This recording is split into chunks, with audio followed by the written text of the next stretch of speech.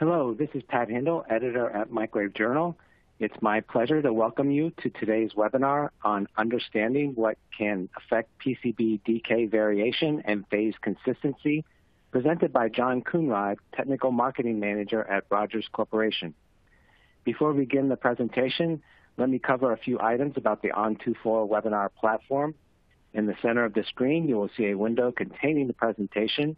You may enlarge this to full screen to have a better view of the slides. The window on your screen labeled Resource List contains a copy of the presentation, which you can download at any time. The webinar is being recorded and will be available for replay so you can watch it again and recommend it to colleagues who weren't able to join us for the live event. You'll find a link to the recording in the events section of the Microwave Journal website. If you have technical problems, please click on the yellow box with the question mark at the bottom of your screen. It will take you to a helpful user's guide. If you'd like to ask a question, just type it into the Q&A box on your screen and we'll address the questions at the end of the session. Please note that we have added a COVID-19 widget at the bottom of your screen that links directly to the COVID-19 Solidarity Response Fund for the WHO. On24 will make a donation for each person who visits. This webinar will give you an overview of how circuit materials and circuit fabrication can impact the phase consistency and circuit perceived dielectric constant, or DK. Many of the newer millimeter wave applications are much more sensitive to phase variation than some other microwave applications. The circuit perceived decay is what Rogers Corporation designates as design decay. The design decay is basically a decay value of the material, which is generated by an extraction process based on RF circuit performance. Variations of phase response and decay are typically assumed to be mostly related to circuit material properties and the variations. However, this assumption can be partially true, but there are numerous other things in the PCB fabrication process which can impact phase consistency and design decay. Additionally, the operating conditions and the in-use environment of which a circuit is subjected can play a role in the variations of the phase response and design decay. This webinar will cover the potential causes for phase and decay variations when using PCB technology for high-frequency applications. Now I'd like to introduce today's presenter. John Coonrod is Technical Marketing Manager at Rogers Corporation's Advanced Connectivity Solutions. John has 32 years of experience in the printed circuit board industry. About half of that time was spent in the flexible printed circuit board industry regarding circuit design, applications, processing, and materials engineering. The past 18 years have been spent supporting high-frequency materials involving circuit fabrication, providing application support, and conducting electrical characterization studies. John is the chair of the IPC D24C High-Frequency Test Methods Task Group and holds a Bachelor's of Science in Electrical Engineering degree from Arizona State University. Now I will turn the presentation over to John. Hello, thank you, Patrick. And as Patrick mentioned, I'm going to be talking about decay variation today. And actually what I plan on doing is trying to hit all aspects of decay variation as it relates to materials, circuit fabrication, and end-use environments and operation as well. So I'm really going to try to cover a lot of topics today, and the agenda is shown here. I'm going to first talk about high-frequency circuit materials and their normal variations and properties related to the dielectric constant. And then after that, circuit fabrication processes and how they can influence the phase response and also design decay, and also talk about design decay some and define that. After that, I'll go through some common test methods. I'm not going to spend a lot of time on that, but I just kind of want to give you a sense of the differences in these test methods. And then finally, I'll spend some time and show data in regards to influences due to operating conditions and in-use environments. So with that, let's go ahead and get started. So decay is a term I'm going to use a lot for relative permittivity. I personally think the term relative permittivity is more appropriate, but I've got used to just calling it decay, and that's how I'm going to refer to it anyway. So that's dielectric constant, relative permittivity. Sometimes symbol epsilon sub r is used, k prime, k sub.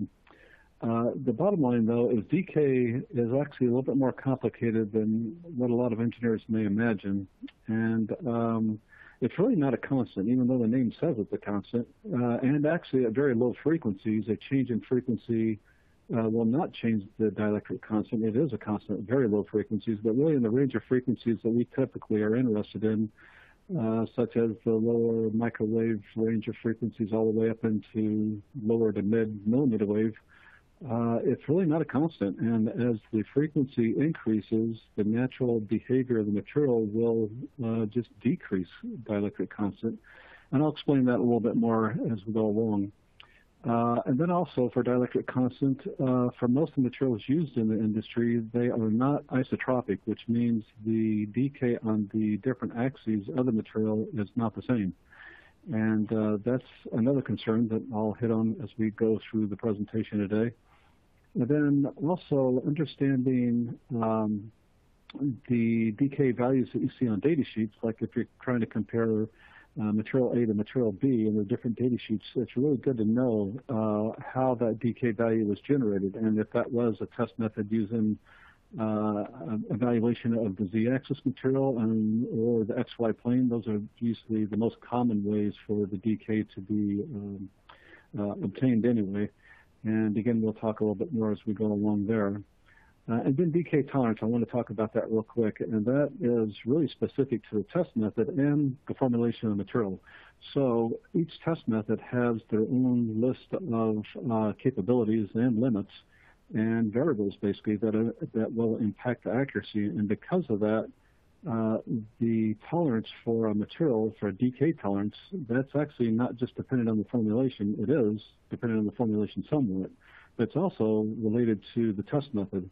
So testing the exact same material in two different test methods, you can have two different tolerances based on the test method. So that's something else to keep in mind.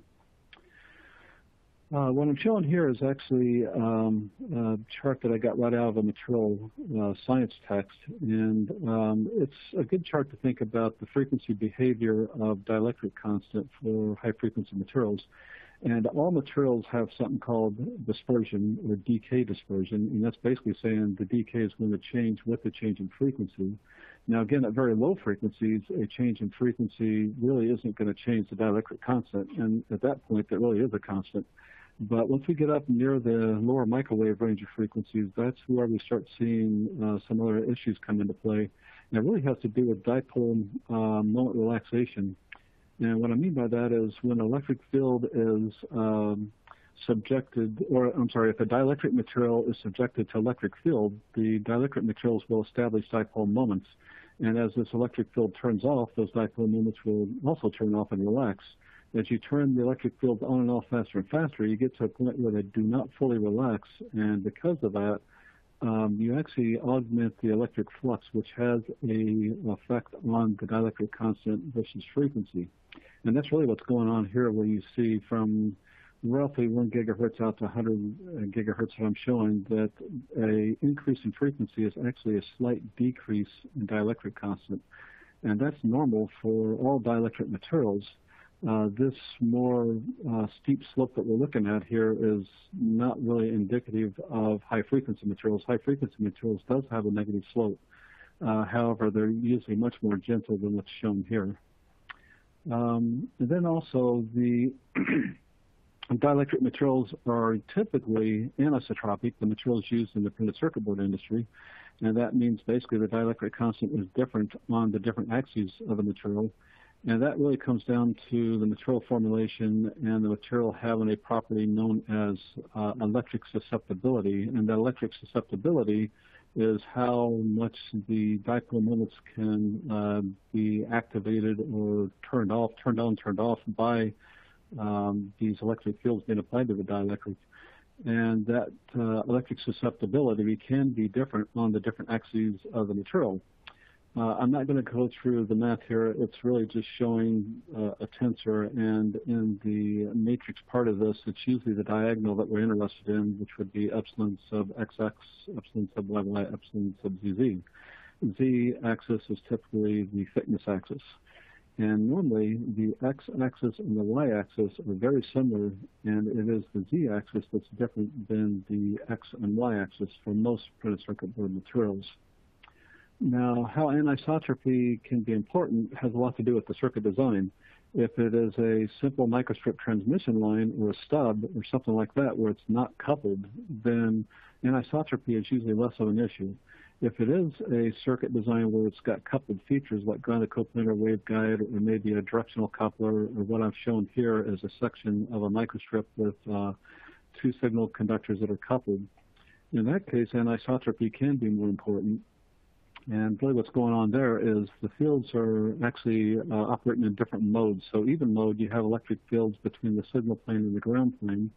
And then odd mode, center picture and right picture, is showing still electric fields between the signal plane and the ground plane, but also you have electric fields coupling between the signal conductors. Some of those fields are in air, and some of those fields are using the x or y axis of the material. And in this case, I'm actually showing the electric fields in the center picture interacting with a glass weave, and then the right picture, the same odd mode, except the fields are not interacting with the glass weave. And that's just a very simple representation of how the glass weave effect can play some kind of role here. I'm not going to talk about that much. I do have a presentation on that, and if anyone's interested, I can give you more details on that. But in general, anisotropy is more of an issue for coupled RF features than it is a single-ended type of feature. What I've shown here is a table of information for some common high-frequency materials used and two different categories for dielectric constant, the design decay, which is the z-axis or thickness axis dielectric constant of the material, and then also a dielectric constant that was obtained by SPDR, split post dielectric resonator, and I'll explain that test method a little bit later. But anyway, that gives us a dielectric constant for the XY plane. So comparing the z-axis to the XY plane gives you a little bit of sense for the anisotropy. And as a few general statements, the material that has lower decay values typically are more isotropic, or they have less differences in the different axes of material for the dielectric constant. Also, another general statement is the non-woven glass materials are usually more isotropic as well, and woven glass usually adds to the anisotropy. And then there is also thickness variation. So depending on how the material is formulated, the 10 mil thick laminate could have different anisotropy than a 20 mil thick laminate, just by the nature of how it's formulated, layers of glass, and different things like that. And then there is a frequency dependency to this anisotropy, which goes right along with what I already talked about with the dipole moment relaxation. And then all these values here are generated using test methods at the same frequency, 10 gigahertz. So I thought I'd go through some test methods real quick, and then later I'll spend a little bit more time on them. But I just wanted to show a couple of common test methods and what axis they are evaluating.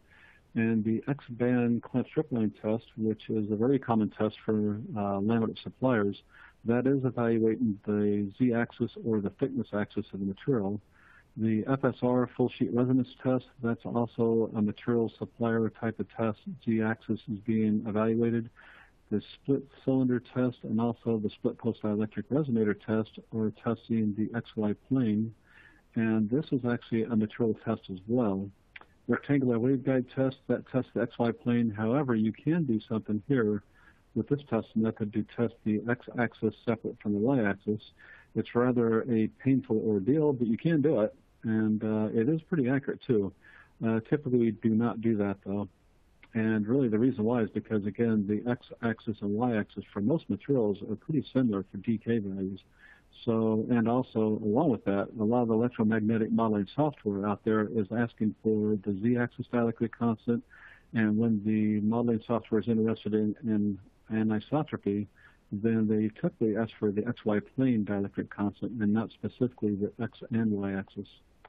The last couple of bullets there are actually circuit testing, whereas all the previous ones were test methods that were raw material testing. So the microstrip ring resonator, that's a circuit test, and it's evaluating the z-axis, the microstrip differential phase length, That's also a circuit test using microstrip transmission lines. I'll talk about both of those a little bit more. They are evaluating the z-axis, but depending on the design and the material and thickness and other things, they could pick up a little bit of the XY plane infringing. But again, my last bullet down there, I already mentioned that most of the materials in the industry, the X and Y axis are very similar. So it's usually better, and also due to test method accuracy, it's usually better to actually test the XY plane and not attempt to test the X axis separate from the Y axis. So a quick overview of material variations in regards to decay variation. And to begin with, the decay tolerance, as I mentioned, is related to the test method. So when you see a decay tolerance of plus or minus 0.05, that means the material is capable of that, but also there's some influence there by the test method. So just knowing that and understanding the test method, that can give you a little better sense that sometimes you can see different decay tolerances on materials that seem very similar, and if they're using different test methods, sometimes it is test method related. And then also I've seen customers do correlations between test methods that are different, and that's okay, but I typically would caution engineers to not do correlations between test methods that are testing different axes of the material.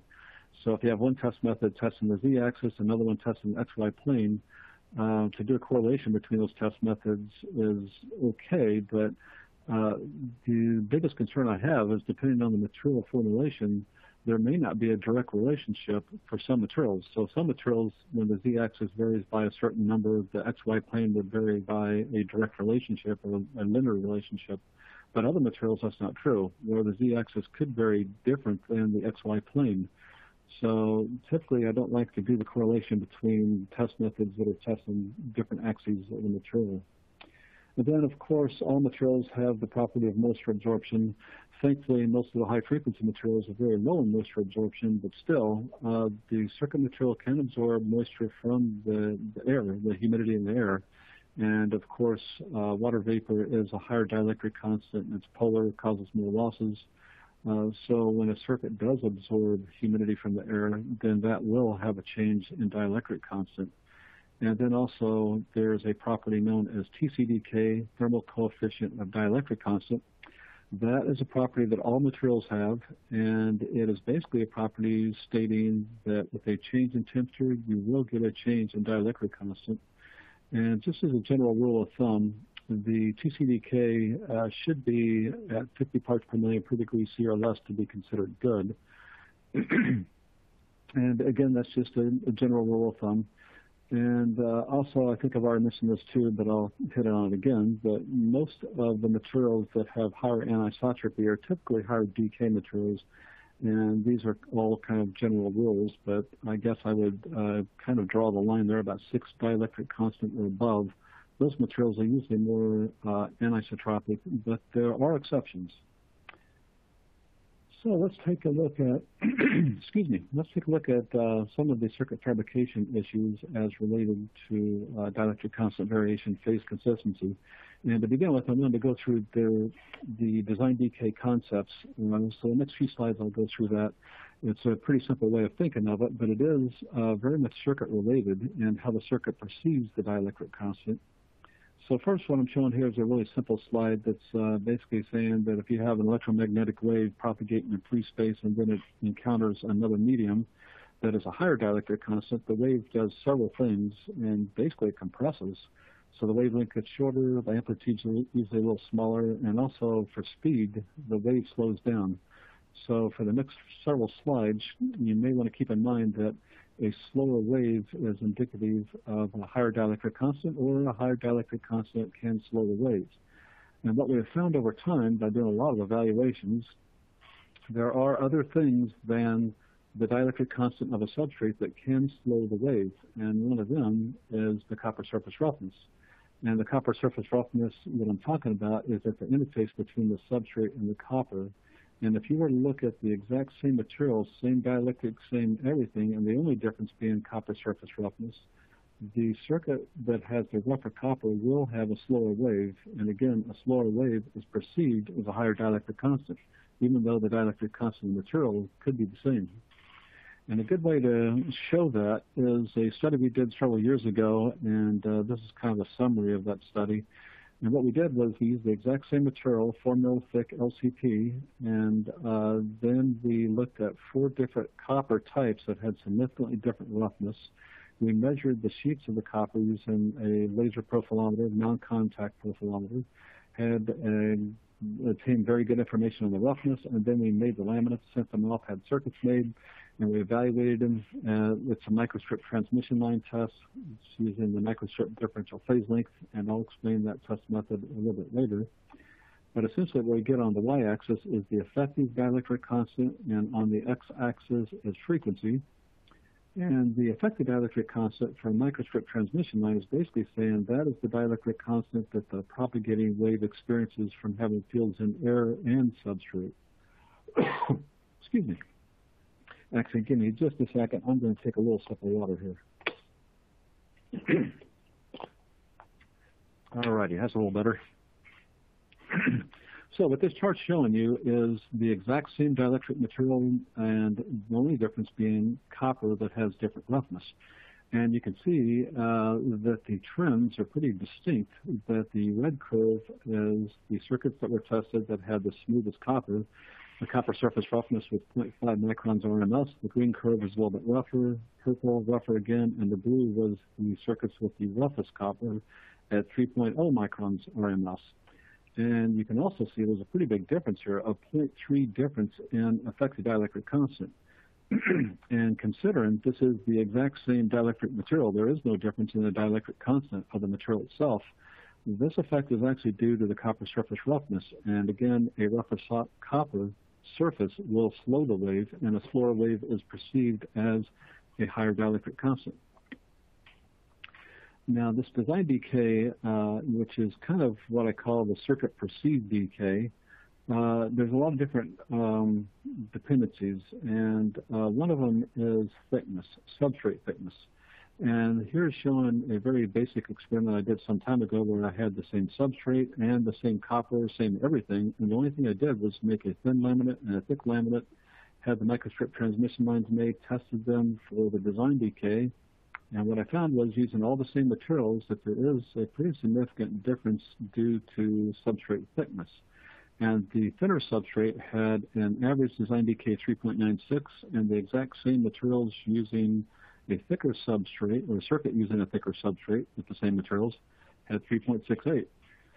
And really, to me, what it's really telling me, and you can kind of think about this, intuitionally, is basically it's when the copper planes are very close together. In the case of the thin laminate, then the copper roughness is going to impact the wave propagation more than a laminate when the copper planes are very far apart. Then when the copper is very far apart, the copper roughness really doesn't impact the wave velocity, and you really are looking more at the intrinsic decay value of the material. So if you were to do the same evaluation on a thicker laminate, about 60 mils thick, what you'd find is this particular material, OL4350B, will have a design decay of 3.66. And if you go up to 90 mils thick, it's still going to be 3.66. And on and on and on. So basically, once the copper planes are far enough apart, they really do not impact the phase velocity, which means you're really looking at the intrinsic decay of the material, which in this case is 3.66. So here's just continuing the discussion and looking at the exact same material at different thicknesses. This is using the RO3003 materials. It has an intrinsic decay value of 3.0. And in this case, we are looking at circuits that were evaluated at different thicknesses. The green curve is a 5 mil thick substrate. Blue is 10 mil thick. Red is 20 mil thick. And if I would have tested around 50 or 60 mils thick, I would have got a decay curve that would have settled in right around 3.0. And so this kind of shows you the behavior of the material at different thicknesses using the same material.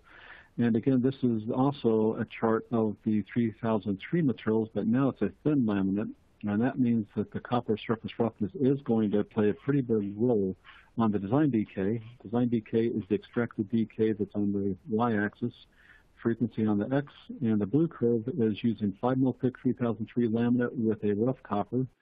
And the orange curve is the exact same laminate, same design, same everything, except it's using very smooth copper.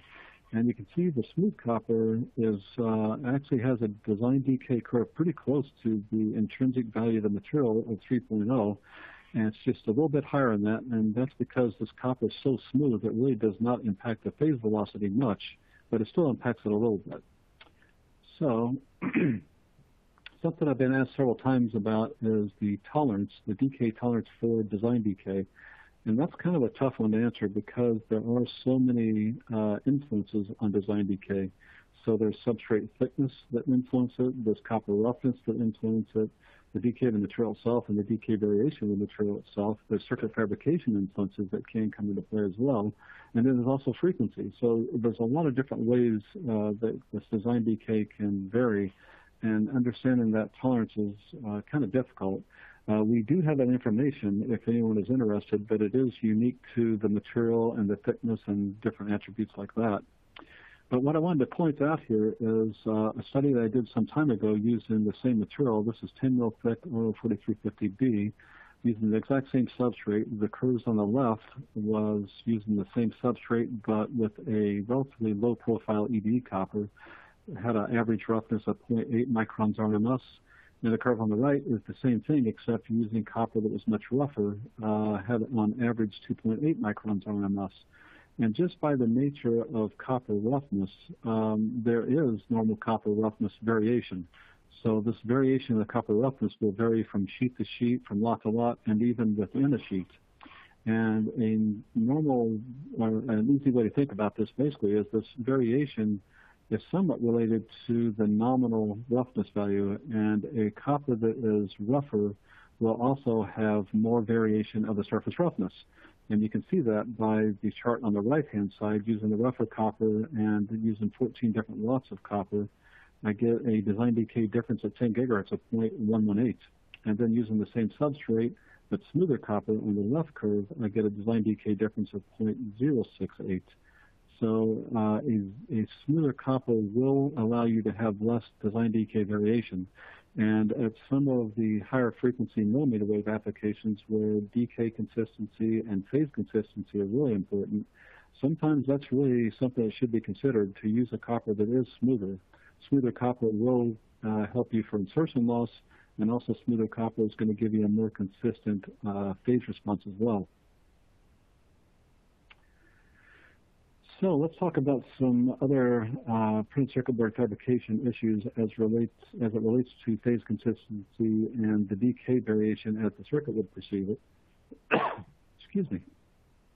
And I did a study a while back where I was looking at copper plating thickness differences.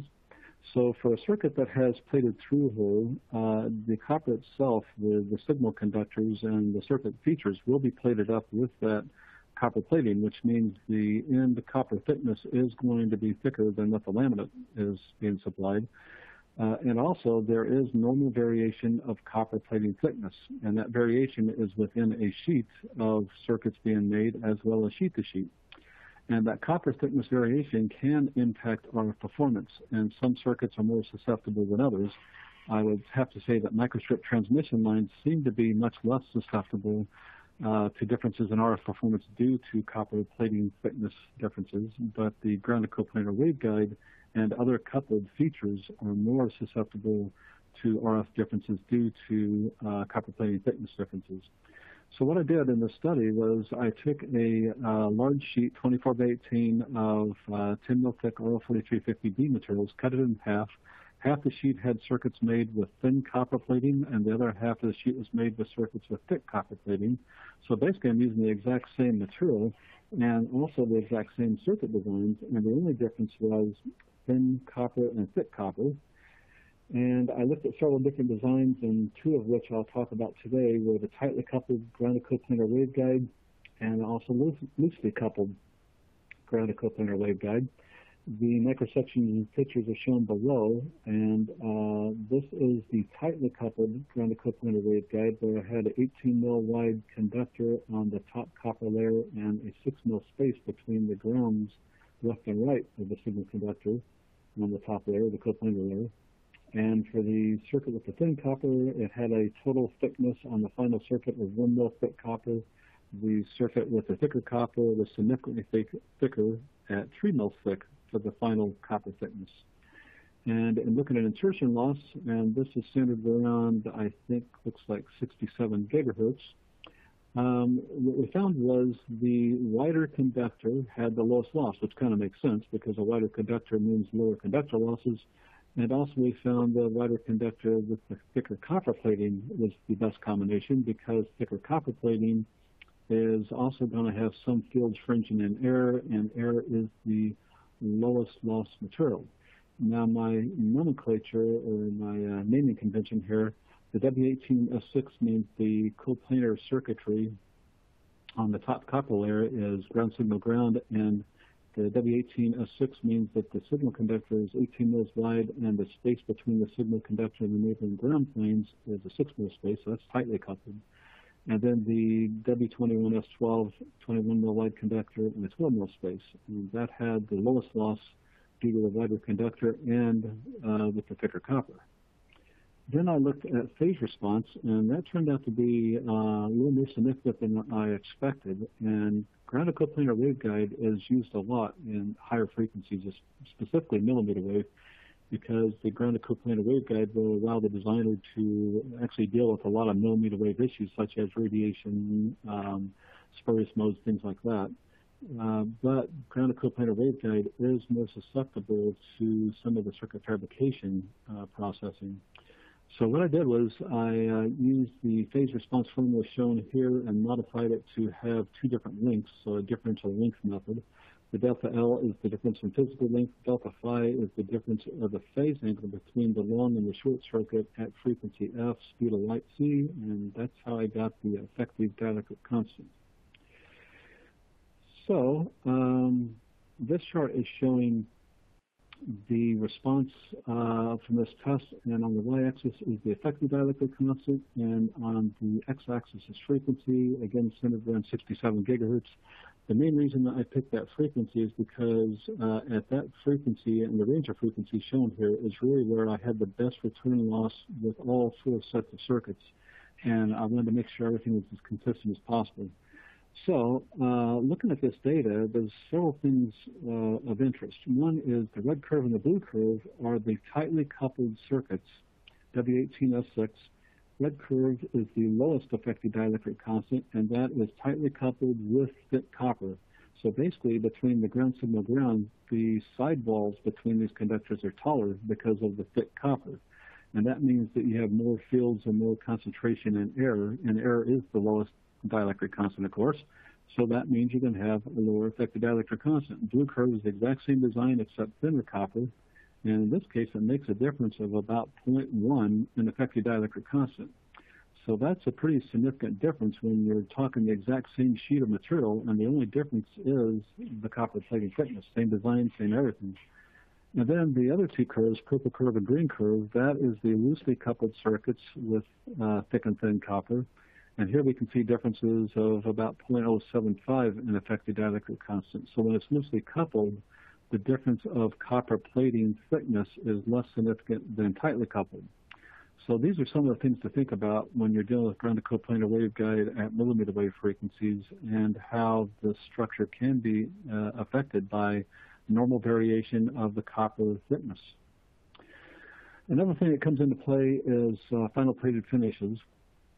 And of course, the circuits that are built and used in the industry, they are not bare copper circuits because they'll tarnish over time and bad things happen. So normally, the copper is going to be plated with some kind of protective metal, or maybe covered up with a solder mask. But anyway, this protective metal, there's many different kinds, and most of these metals are less conductive than copper, which means they will add to the conductor losses and cause more insertion loss.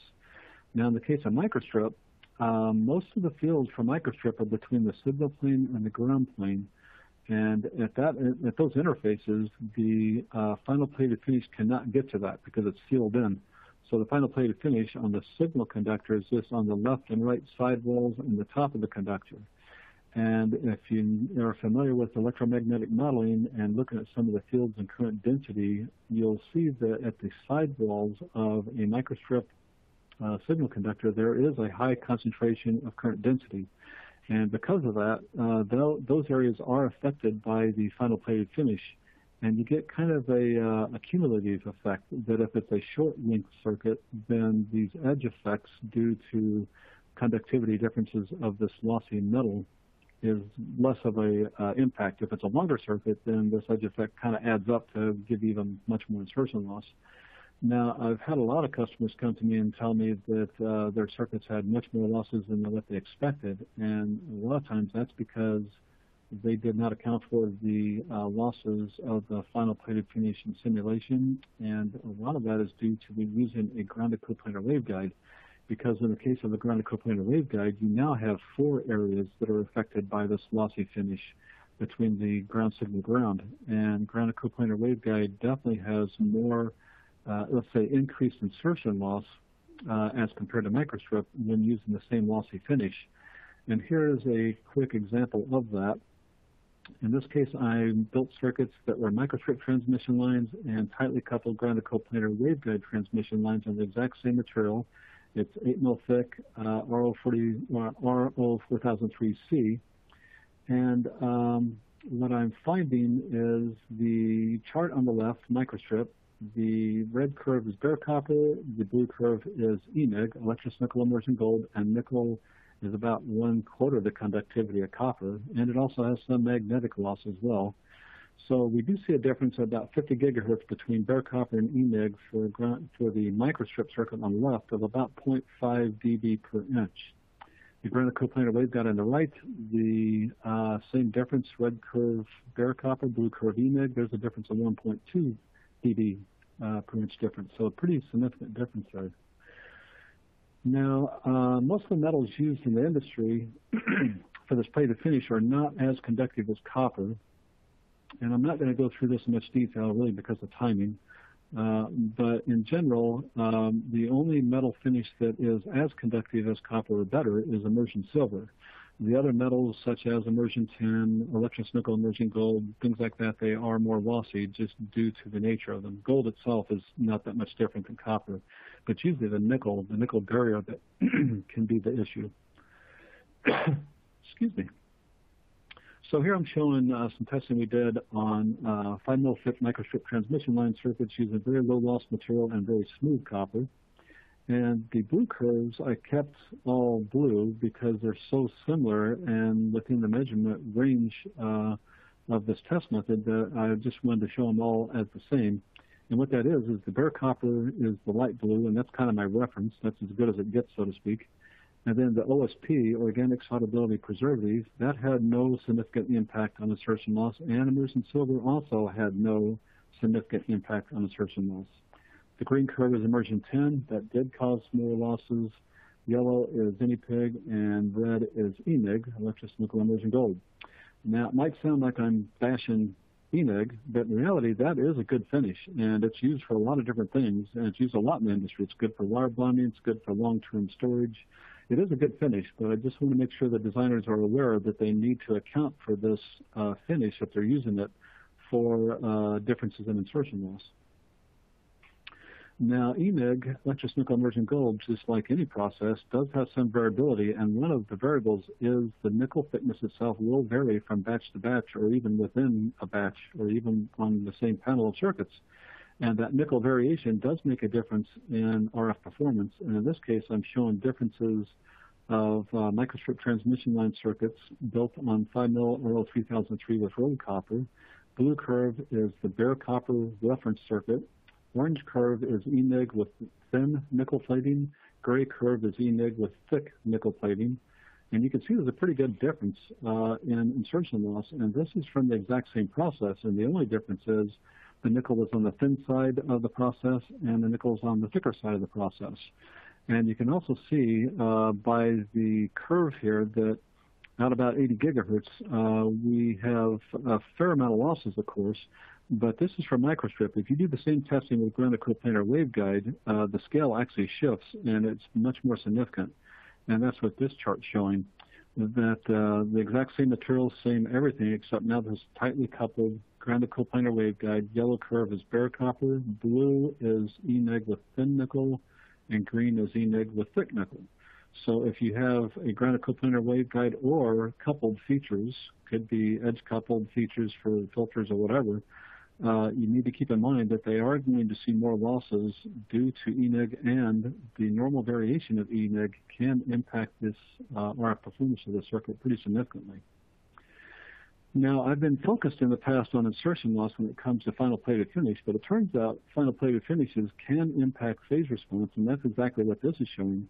This is the same testing on the last slides, but now I looked at the phase response. And from the phase response, I did the microstrip differential phase length method and extracted the decay on the y-axis, frequency on the x, and the gray curve is bare copper circuits. Blue is the E-neg with thin nickel, and orange is E-neg with thick nickel. So you can see for phase response and how it relates to the extraction of decay that the nickel thickness difference is pretty significant, actually.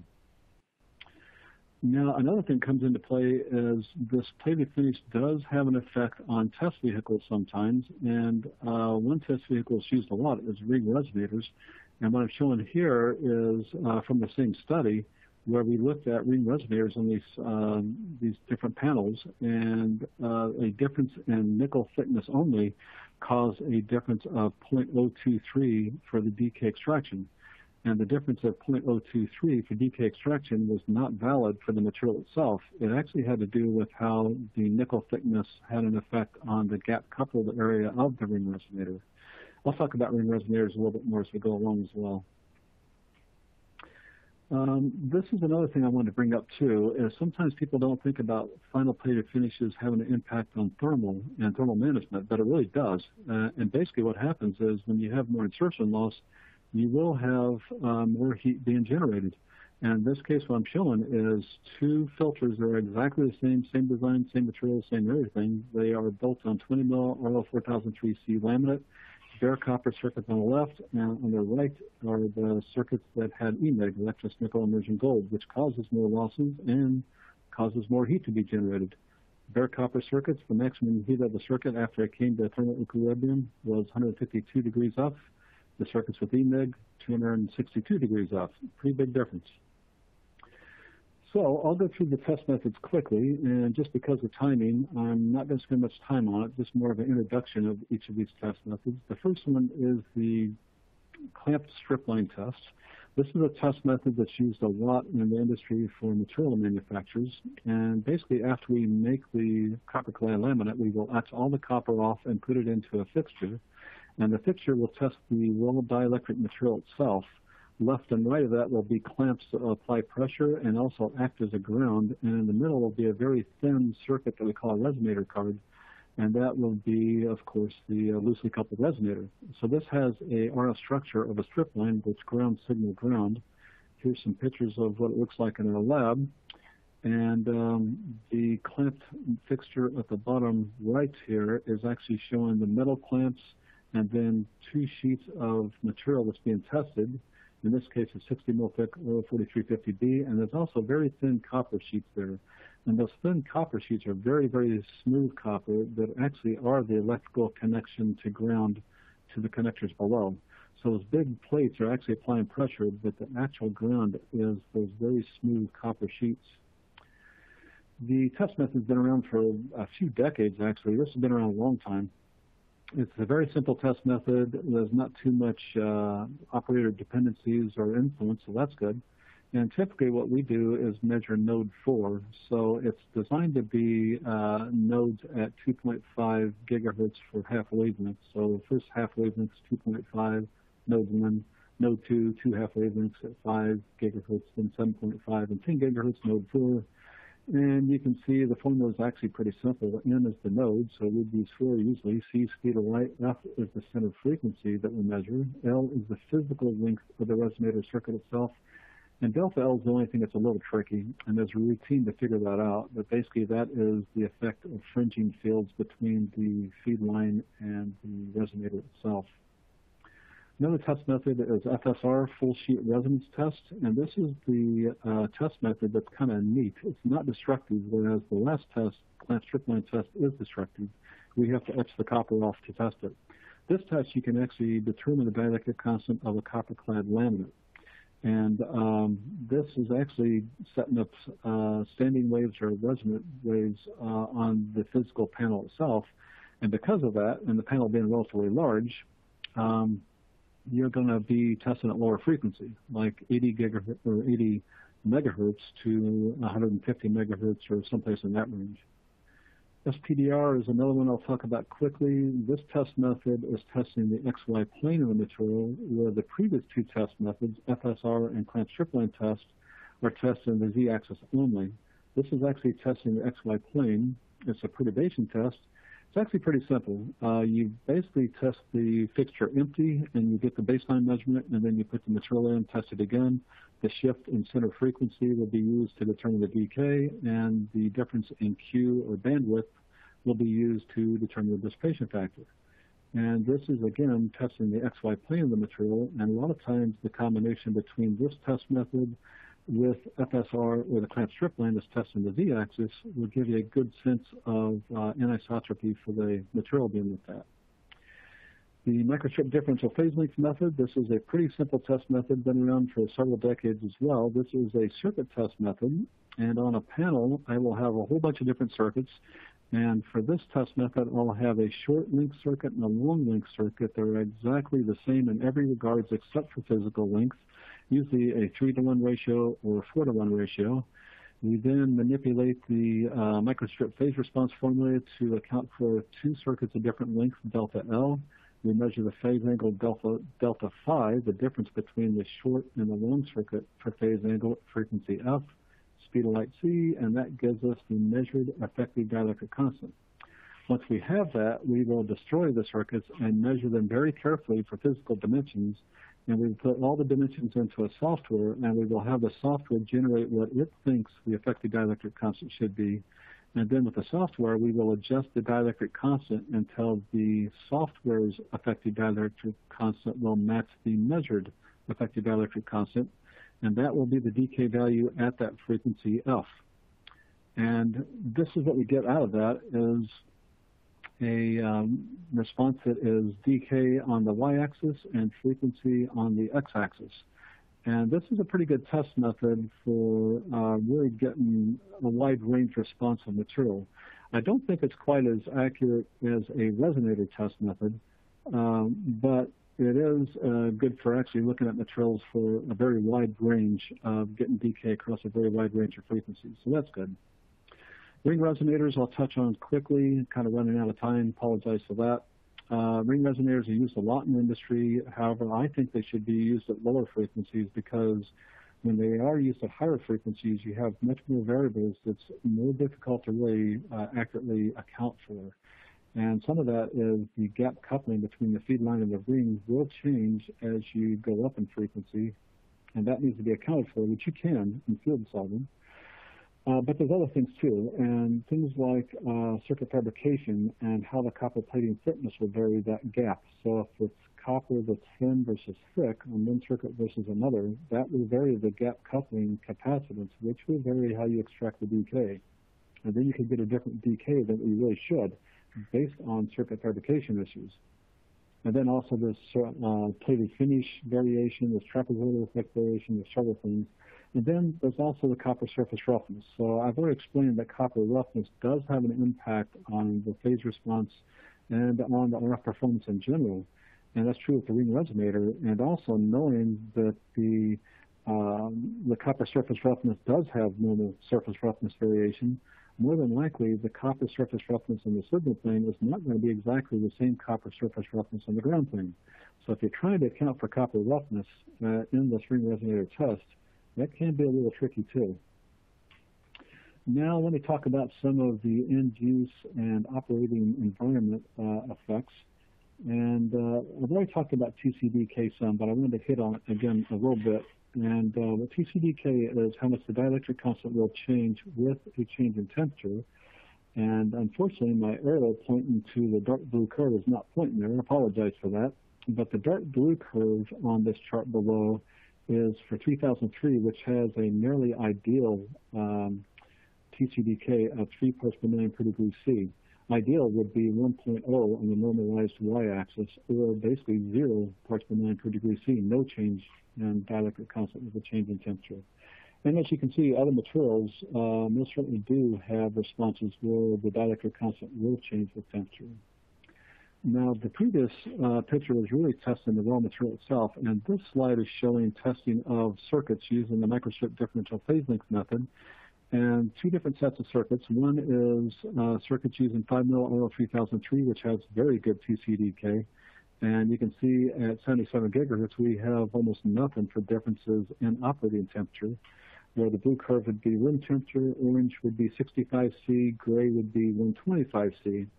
And across the range of temperatures, the difference we saw in performance for dielectric constant change is only 0.001, which is pretty much in the measurement noise. And that's about right for a material that has that good a TCDK. There really should be minimal, no change. And then the competitive materials here, that's not Rogers material, that's another competitive material. It's a PPE-based material, and some of the PPE-based materials do have issues with TCDK, and this one does. It's got a pretty high TCDK of 220 parts per million per degree C.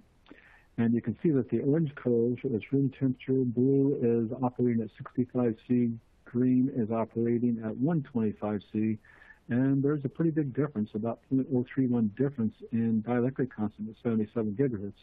And also keep in mind that difference in DK is due to temperature only. If you combine humidity with that, that also could be another factor. And actually, that's what the next slides I'm going to talk about are. This one is insertion loss testing and looking at differences between a room temperature environment compared to the same circuits being conditioned at 85-85 for 3 days. What I mean by 85-85 is 85% humidity and 85 degrees C. And you can see in the case of the RL3003 materials, which is very low in moisture absorption, there is a little difference in insertion loss, obviously, between the light green and dark green curves of room temperature and after 3 days of testing, or after 3 days of conditioning at 85-85. And of course, with the 85-85 conditioning and absorbed moisture, that is going to increase the insertion loss because moisture is polar and it's going to cause more insertion loss.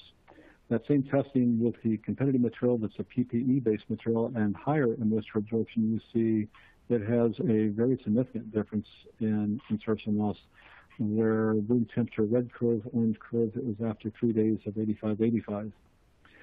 The same testing and then extracting the DK on the y-axis using phase measurements is shown here for the design DK. Again, the green curves are the RL3003, difference in dielectric constant at 70 gigahertz is about 0.005, and then the PPE-based material, the difference at 70 gigahertz is about 8 times that, actually, at 0.04. So this particular PPE-based material is a little bit higher moisture absorption and definitely causes some differences in the dielectric constant. Now this is the same testing except focused at 77 gigahertz, and actually this is a different test. It's the same test method, it's just I had circuits that had a little bit better returning so I could actually get good data up at 77. So the red curve and the yellow curve is the PPE-based materials, and you can see there's a phase angle difference of about 27 degrees, and that's due to room temperature versus 3 days at 85-85. And then the light green and dark green, again, that is the RL3003 materials, and about an 8.9 difference in phase angle. And that's really pretty good, especially at 77 gigahertz. That's a pretty small difference in phase angle, but still, things to keep in mind. So I know that I buzzed through that pretty fast, as I usually do. Kind of apologize for that. But I do have a little bit of time for questions, so let me open it up for questions. Thank you very much, John. Excellent presentation, and as always, filled with a lot of data, so that's great. So first question, what is the effect of epoxy potting on microstrip decay, phase, thermal, and insertion loss? I haven't done much with that.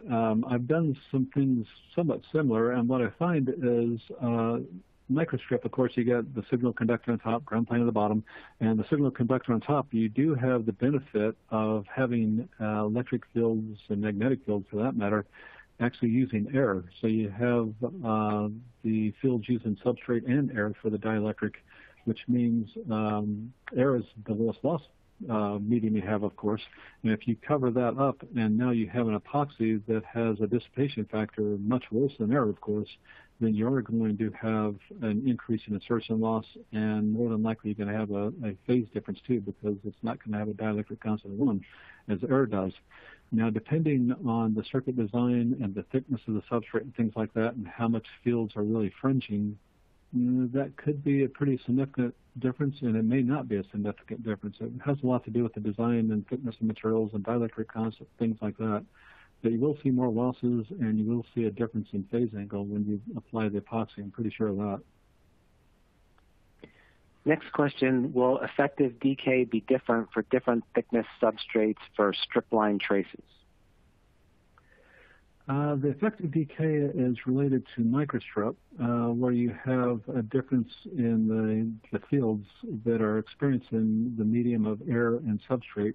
In strip line, you don't have air, and I'm not sure if it was just a miswording or not, but strip line, technically, you don't have an effective decay, but you can kind of sort of.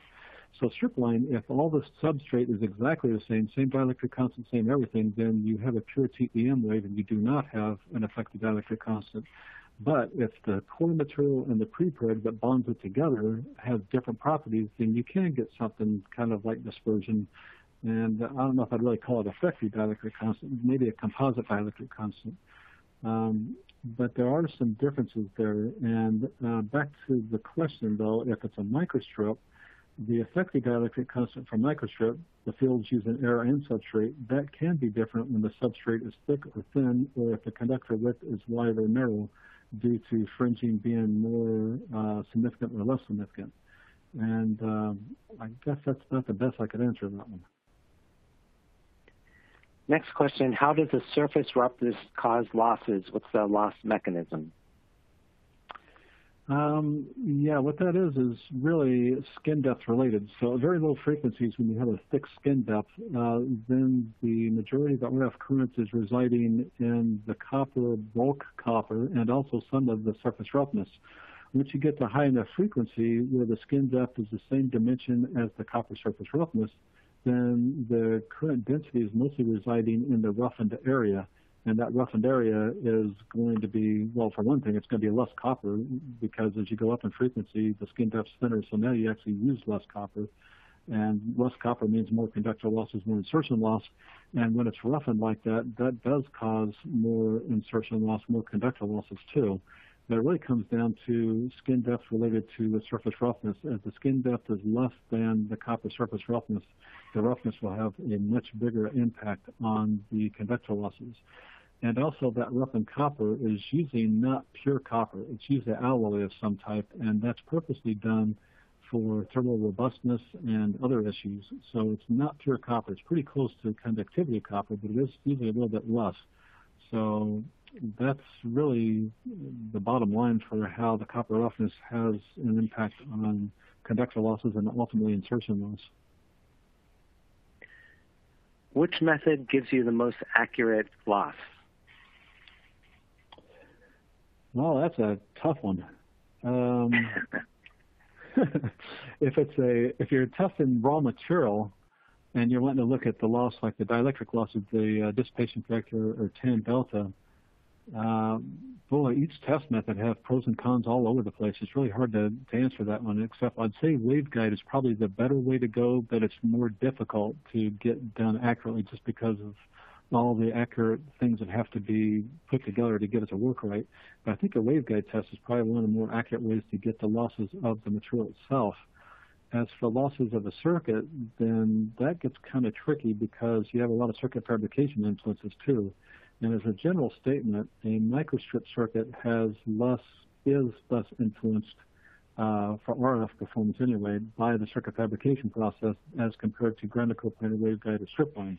So strip line, you have the effects of the pre-preg layers and multi-layers being bonded together, and also trying to get vias so you have a signal that's buried. You have access to the buried signal. Granite coplanar waveguide, I went through a bunch of that in this presentation, where you can have effects due to copper and copper plating thicknesses and final plated finishes and things like that.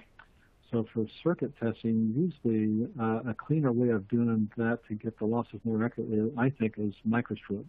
And then for material testing, I'd have to say waveguide would probably be the more accurate way to go.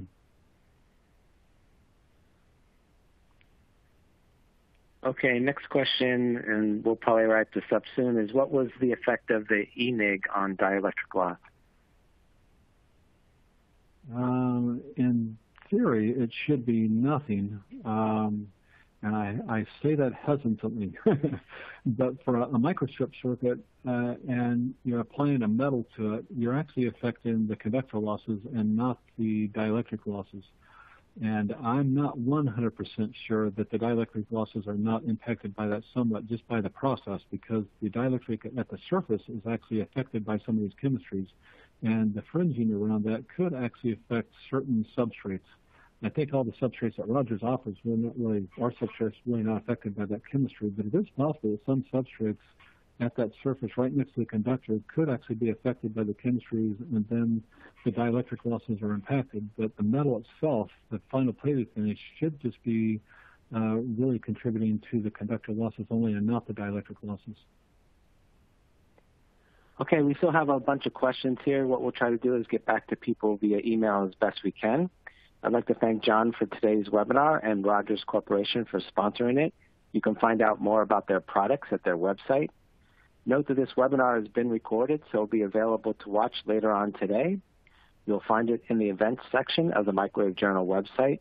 If your colleagues would benefit from watching it, please let them know. And we thank everybody for joining us today.